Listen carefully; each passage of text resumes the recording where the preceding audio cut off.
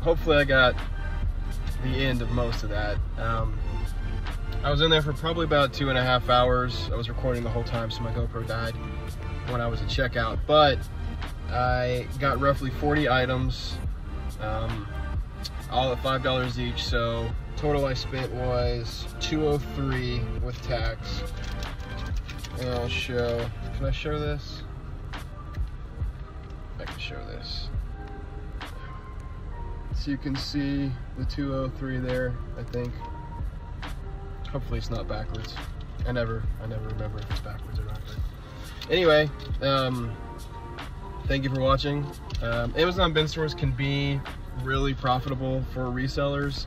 They're fun to go to in general, but you kind of just have to know what you're looking for and just be very thorough, look everything up, and then really plan if you want to come back. I mean, there are some things in there that I put back that if I decide to come up on the $1 a day, I probably would pick up because they make more sense to buy for $1 than $5.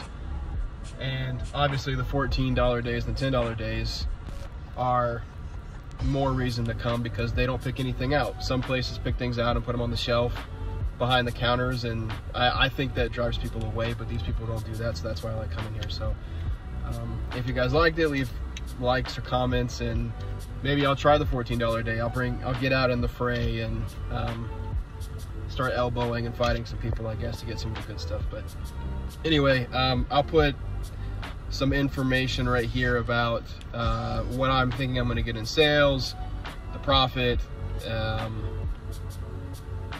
and yeah, and then, I mean, you guys saw the amount I spent and the amount I spent as well.